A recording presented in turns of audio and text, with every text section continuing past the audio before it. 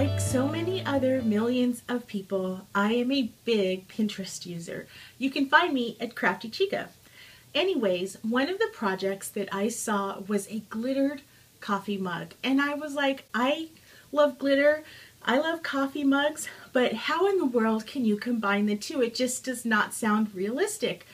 But I mean, after looking at the tutorial, I thought I have to give this a try. I used the two-part liquid epoxy from Aleene's, and it comes, this is it after I used it, but you punch out the little knob and you squeeze both of these into a cup and stir it, and you have to work kind of fast because it hardens quickly.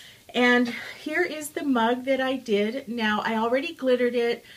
What you do is you paint on the coat of epoxy and you pour the glitter over the wet glue.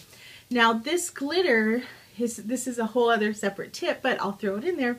All of my leftover glitter, I cannot stand to throw it away. So I keep it and I put it in little jars like this.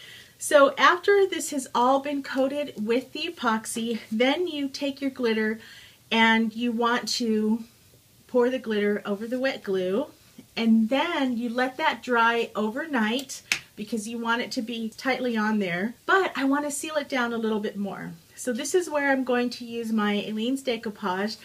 This is a nice glossy sealer, and I'm using a fan brush, and I'm just going to coat the glitter with this. This is waterproof. That way I have double security of glue going on for this glitter. So here is what it will look like. You want to let this dry. Here is the side that I already finished. So you can see how pretty it's a tiny bit, but that's okay. It's still glitter. It looks beautiful. There you have it, your very own glitter mug. Thanks for watching. Don't forget to give it a thumbs up and subscribe.